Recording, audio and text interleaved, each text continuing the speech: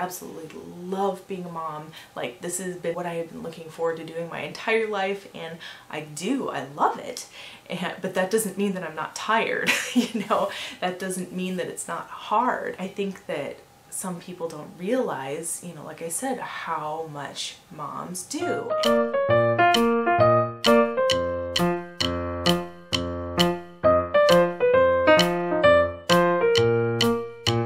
Hi guys, it's Amanda, and I just wanted to do a quick video, just keeping it real, just having a little chat. Have you guys ever experienced mama burnout? I would hazard a guess that you probably have. No matter what kind of mama you are, you know, working, stay-at-home mom, work from home mom, whatever kind of mama you are, I am gonna guess that you have probably experienced what I am experiencing.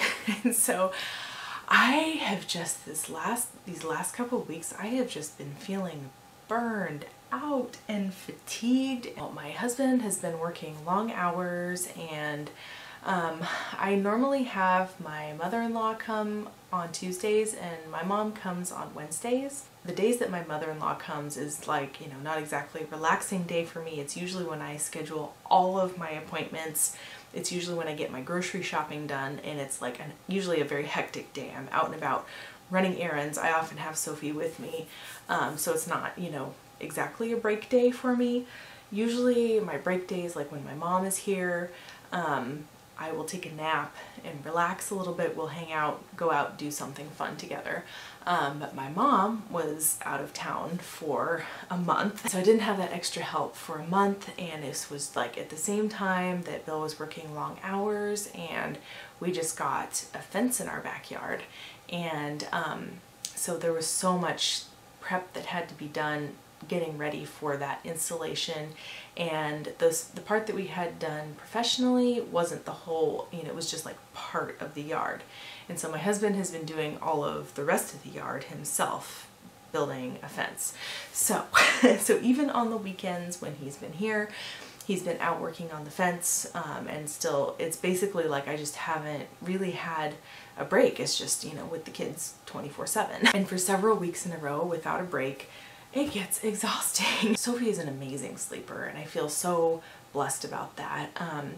But she does wake up. She has been waking up at like 6:45 in the morning, and it's probably normal for a lot of people, but if you guys know us, you would know that we are night owls, and we have been doing our darndest to get ourselves to bed a little bit earlier than we usually do, but that 6:45 a.m. wake up, it is killer for me. Usually we get up at like sometime between 8 and 9. I mean, not that that's like horrible, but it was just one more thing, getting an hour to an hour and a half less sleep than I was, you know, because she actually was sleeping until 8:30 before, but you know, she's been waking up a little earlier lately. Just all these things together, like not really having much help, just going, and getting a little, you know, getting less sleep than usual chronically. And to top that off, Alex is teething, his last teething, thank God, but he's getting the last molars, and so those have been a killer too. So maybe this is just a vlog for me to rant and vent a little, I don't know. So anyway, I think the point of my vlog is this, just to say that, like, I think that it's really normal to experience that, and just to feel like you're not alone. You know, with social media and everything, you know, the whole issue of, you know, people feeling like everybody else has their, you know, all these other moms have their lives so well put together.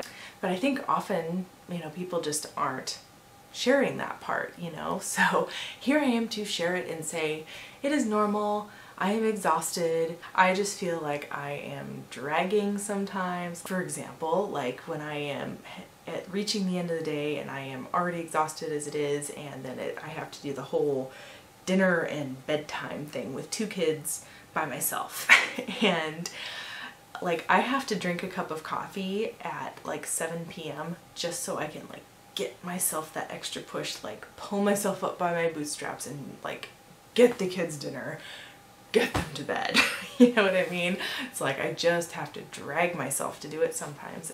And I guess my other point of this is just to say that, like, I think it's okay for us mamas to like feel justified feeling exhausted. It's a hard job. What we do is hard work.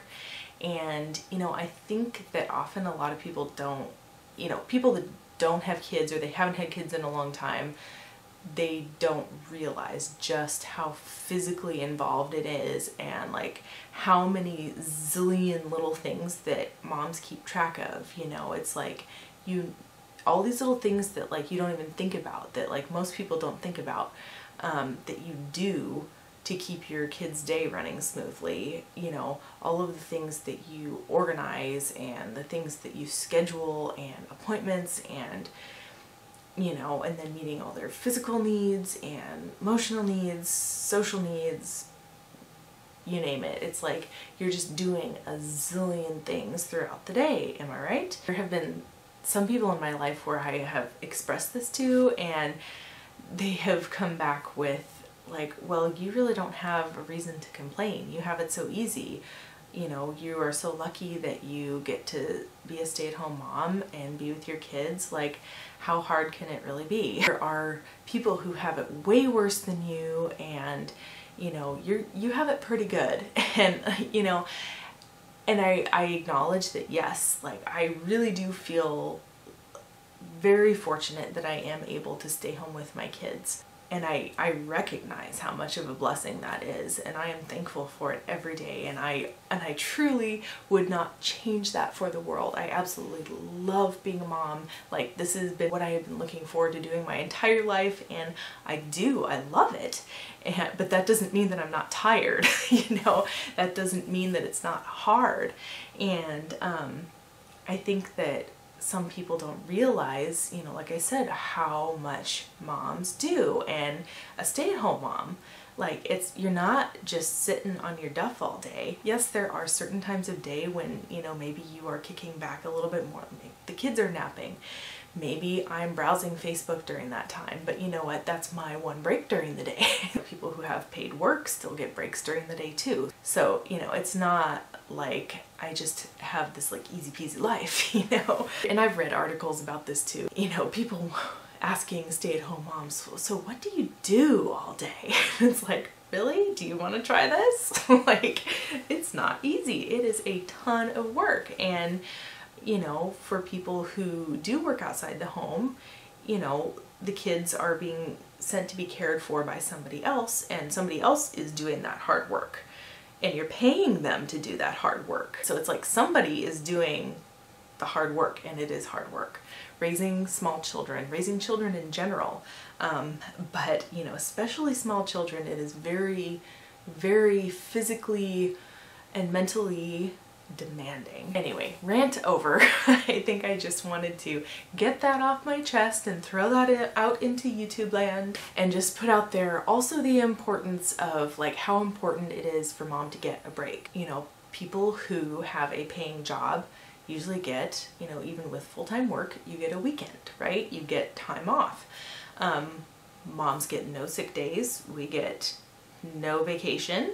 You know, we get no personal leave. Like, there is no, you know, break. And so even at night we have to be on call 24/7. So it is definitely a very demanding job. That said, it is an incredibly purpose-filled job, and like I said, I absolutely love, love, love my job. I love being a mom. I enjoy it, but I have also learned that I have to carve out time for myself. I mean, I know you'll hear this as advice from seasoned moms all the time, is you just have to make that time for yourself, because if you don't carve it out, it doesn't happen. You know, it's just like exercise. If you don't carve out the time, it doesn't happen. It's like the same, you know, like doing anything that's good for you. You have to carve out the time, especially when you are a busy mom. So thankfully this weekend, my husband has been working a little bit less, and I have been able, in this last week, my mom was back.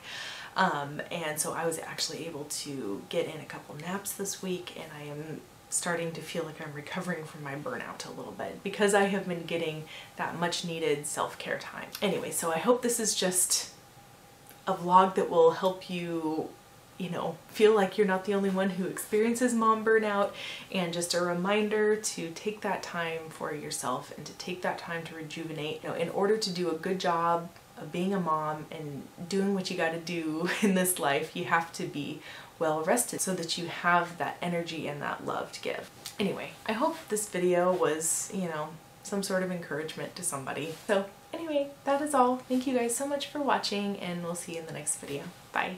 Standing in front of the mirror and you just start having those like negative thoughts about yourself, like, oh, like I don't like this, I don't like that, and like, oh, I feel gross, I feel frumpy. Like, what I started doing is I just tell myself, man, snap out of it. I say, Lord, help me to see my body the way you do.